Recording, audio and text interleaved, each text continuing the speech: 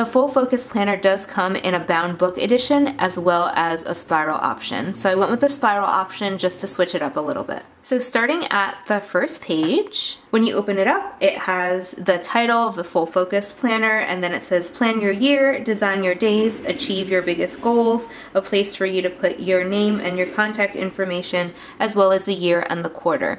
This is a 90-day planner, so it should theoretically get you through a quarter of a year.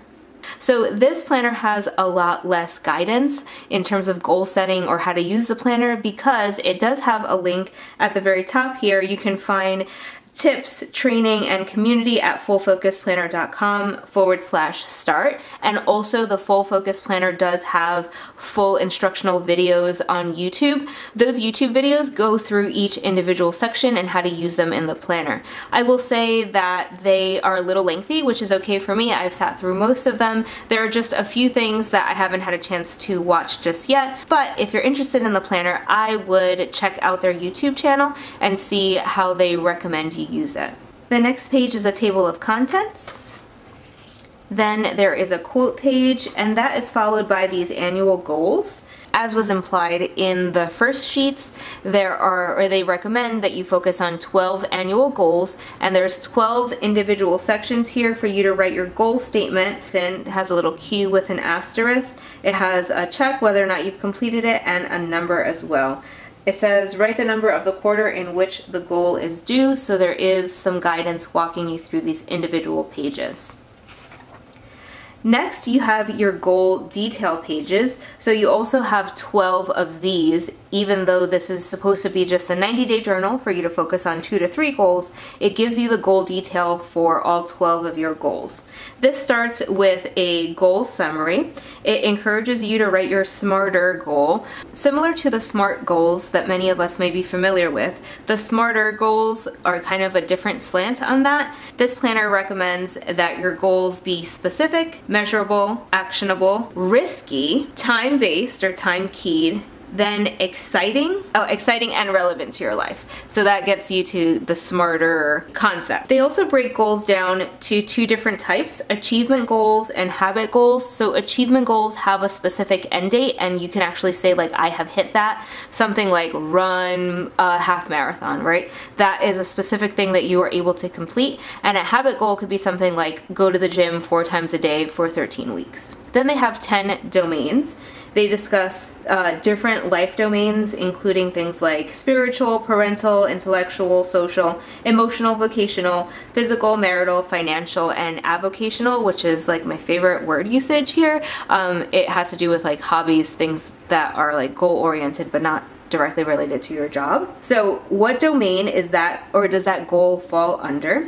Then you have your key motivations, and then they want you to rank your key motivations. So that's why they have a little line separating this larger space. Over here, they want you to rank those key motivations. The first few action steps, the next steps that you should be taking within that goal. Then your reward, decide how you will celebrate once you've achieved your goal. And then there is a streak tracker for you to check off your progress as you go.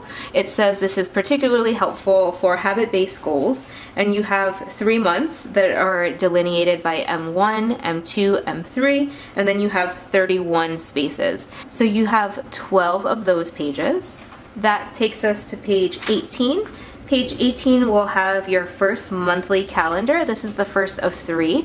This calendar, or this planner, is undated. The days of the week are labeled already, Monday through Sunday, and then on the far right hand corner you have line spaces for your major projects for the month. You have 3 of those monthly calendars here in the front. That's followed by your rolling quarters. There's a space for you to write the quarter and the year on each page, and this first page is going to cover 6 months of time, and you actually have 2 pages of rolling quarters, so you have an entire year of rolling quarters or entire year overview in these 2 pages. The last thing to note here are these blank spaces, and that's for you to write the individual days of the week. So for example, if this was January 4th fell on a Thursday, for example, you can write an H for Thursday or a T for Thursday, depending on how you want to label it. It just provides you with a little bit more structure in your forward planning.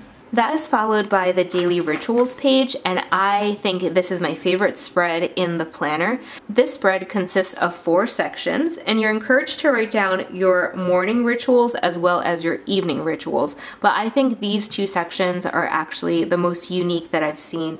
This asked for a workday startup ritual and then a workday shutdown ritual. I love that there are 4 different sections for these different rituals. I also like that it has a slot here for your allotted time. That way you can fit these specific rituals into your daily schedule. That's followed by an ideal week overview, and I also love the setup of this. It gives you individual half-hour slots starting at 5 a.m., taking you through 9 p.m. There is an individual spot for each day of the week, including Saturday and Sunday, so each day of the week gets equal space. That is followed by your key projects spread. It allows for a page and a half of projects, and then there's a small hashtag or a number sign here on the far left hand corner. I believe that's to prioritize your projects.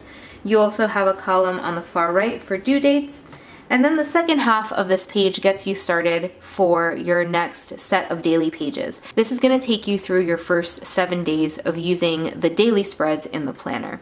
So this asked for your weekly big 3, list 3 objectives to advance your goals and projects over the next week, and it gives you ample space to write down those 3 objectives. That's followed by your first daily page. It's going to start on a Monday, so you can't just write in any day of the week, so that's something to think about. Your first your first official daily page starts on a Monday. There is the day of the week, a space for you to write the date. It does have a countdown of how many weeks are remaining in the quarter. So this is your first day. You have 13 weeks remaining in the quarter.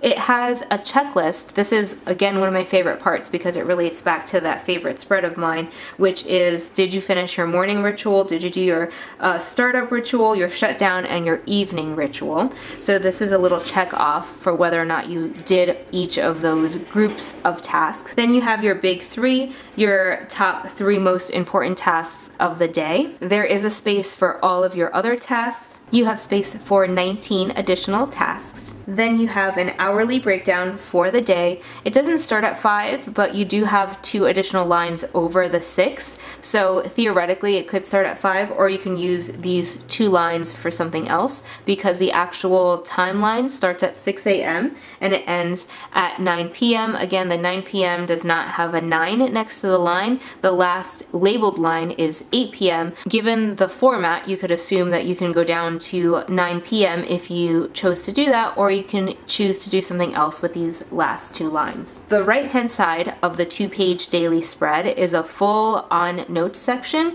It's lined, and you're also provided with some symbols here at the bottom of the page. If you wanted to use these symbols, they have a square for to do, a circle for delegate, an asterisk for important, and then a question mark to identify questions that's within your note system. For your task list, they suggest a different key down here at the bottom. They have a check for done, a slash for waiting for, a circle for delegate, an arrow for defer, and an X for delete. So that is going to be the first daily 2-page spread. That's going to be followed by 7 of the first daily spreads. It's going to take you through Sunday of that week. After those first 7 days, you have your first weekly preview. The weekly preview is for the next week, so for your second week using the planner. Step 1 here is identify your big wins, which is list 3 to 5 major accomplishments for the past or from the past week. Then there's the after action review, and you want to identify how far did you get with your weekly big 3. That's what you started off with before the first Monday spread. Then what worked and what didn't work. There's also a space here for you to write the % complete you are in each of your big 3 goals that you identified before the week started. Then a space for you to write what worked and what didn't work. What will you keep doing? What will you improve upon? What will you start doing? And what will you stop doing next week? Step 3 is called a list sweep, and it says process action items and consider next steps. So look at all of your open outstanding tasks. Look at what you have decided to defer or delegate. Look through your daily notes and see if there's any assignments that need to go into your task manager, and then review your annual and your quarterly goals. Finally, step 4 is a weekly overview. You can list important events, deadlines, or tasks that are in the upcoming week, and then you can use the weekly view on the next page if you think it's going to be helpful. I'm going to flip to that in just a moment, but it does give you some areas for you to differentiate personal versus professional. These sections allow you to start to think through what the next week is going to look like before you identify what specific goals you'll be tackling that week. Here is their weekly overview, which is a weekly layout for you to write down things that are happening Monday through Sunday. Here you do not have equal space for each day of the week. Saturday and Sunday are shared here at the bottom. You do have a full horizontal row for each of the weekdays. Step 5 is to identify your weekly big 3. So list the 3 objectives that will advance your goals and projects this week. I especially enjoy how this planner is laid out in terms of the weekly preview, because I do think that it's important to understand what your obligations are for the upcoming week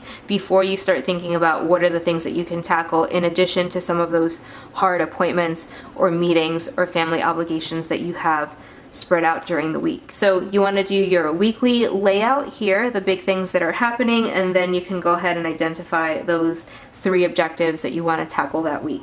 The 6th and final step is this self-care planner. So you're encouraged to look at these 5 different domains of self-care: your sleep, how you eat, your movement, how you connect, and an area for relaxation. Then you move on to your 2-page daily spread for week number 2. The one difference that you'll see in this page, other than the changing of the quotes as you go through the planner, is that up here you will be in week 12 rather than week 13, because there are 12 weeks left to this quarter. Once you're done with the 2nd week in this planner, you again have that weekly preview, and that's going to be consistent throughout the planner. You'll have 7 days that are labeled Monday through Sunday. Then you'll have your 4-page weekly preview for the following week. That goes on for 13 weeks, and then at the end of the planner you have your quarterly preview. So that is going to be similar to your weekly preview. It's first going to ask you to review the preceding quarter, so what were your biggest wins, your top accomplishments in the last quarter. Next will be an after action review, and then you can ask yourself how far did you get and what % complete you are. Then what worked, what didn't work. Here is a nicely laid out page. What will you keep doing? What will you improve? What will you start doing? And what will you stop doing in the next quarter? Then you're provided with additional steps on how to move forward now that you've gone through the 90-day journal, including connect with your long-range vision. So do your life plan review, perform an annual goal review to connect with your yearly goals, do a monthly calendar review so that you can schedule next quarter's big rocks, so those things that you might want to put in your monthlies for the next planner, or what you have written out in your 12-month overview, since that's supposed to be a section for those big rocks. Review your ideal week and see if you need to change anything based on the last 90 days. Review your daily rituals, tweak them based on your experiences. And then the last step is to start your new daily pages, and it ends with enter the dates into your new planner. So it provides a nice roadmap for how to transition out of this planner once you're done with those initial 90 days. Then there is ample note space in the back. There are about 13 individual pages of notes. They are lined, and they also have small divisions on the far left-hand corner and on the far right-hand corner, and a very faint clock here on the far right-hand side. Those notes pages end on page 302, and there is where you have a 2-page index. The columns here are labeled topic and page, and they are found in the very last pages of the planner, 302 and 303. That is followed by this final page advertising both a podcast and a coaching service, and the very back of the planner does have an accordion-style cardstock pocket. So some specs about the Full Focus Planner. I purchased mine on the Full Focus website for $39.99. They are currently running a 10% off promotion if you are watching this video when it premieres. So if you wanted a little bit of a discount, it is currently on sale. I will leave the link to this one, which is the gray linen planner, in the description box below. The dimensions of this planner are 6x9, and that's a little bit bigger than an A5. So here's one of my A5 journals, so you can see that it's a little bit taller and a little bit wider than a conventional A5 bound notebook. The cover is a water-resistant coated 100% cotton. It is available both in a bounded book and in this spiral option. The spiral option comes with a matte gold coil. It is the O-ring coiling. This planner is 304 pages. The paper is a 60-pound cream uncoated paper. It has one pocket in the back, and it is made out of 100% recyclable materials. Since I know that this is 60-pound paper, I'm interested to see how this paper holds up to some of my pens, so I'm going to go ahead and do a pen test.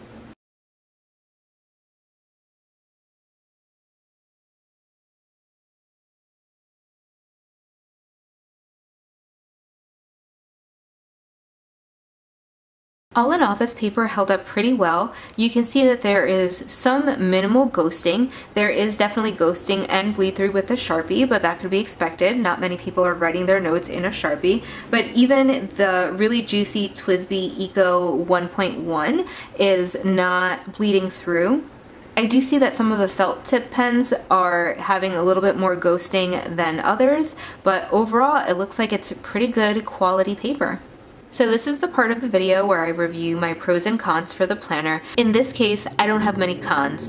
One of the things that is potentially lacking in this planner is that there's not too much guidance for goal setting written at the beginning of the planner. And one of the reasons for that is that they have a pretty extensive video library on YouTube explaining the individual sections of the planner. And they also have some PDFs that you can download that explain each section of the planner. So those things are not built into the planner, but that also allows them room to have some of the other extras that they have included in this planner, or some additional sections or larger sections that I've seen in other goal setting planners.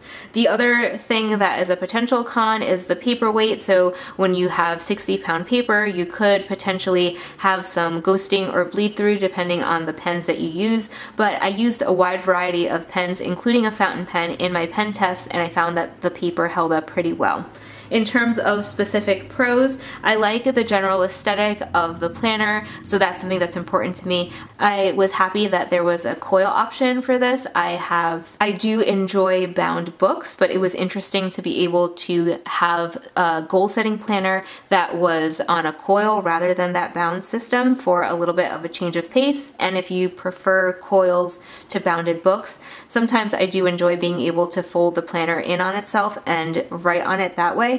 So I appreciated that I was able to explore a different binding system with this planner. I love the extensive 4 pages of weekly review so that you can review last week and prepare for next week. I really like that focused, intentional pause to think through, do your after action review, think about what you have to do next week before you go ahead and just dive right into your top 3 goals for the following week. And as I said in the video, I particularly liked their daily routines spread, where you were able to think through not just your morning routine and evening routine, but also your work startup and work wind down routines. As with all the reviews that I'm doing this month, I'm going to reserve judgment on how well the planner works for me, since I have not used this for goal setting just yet, but I am trying out all of the planners that I've reviewed. Once I have used the planners for a period of time, I will come back and do an update on how I feel about these planners. If that has already happened, I will link it in the description box down below. Otherwise, hit that subscribe button so you don't miss my updates and follow-ups on these goal setting planners.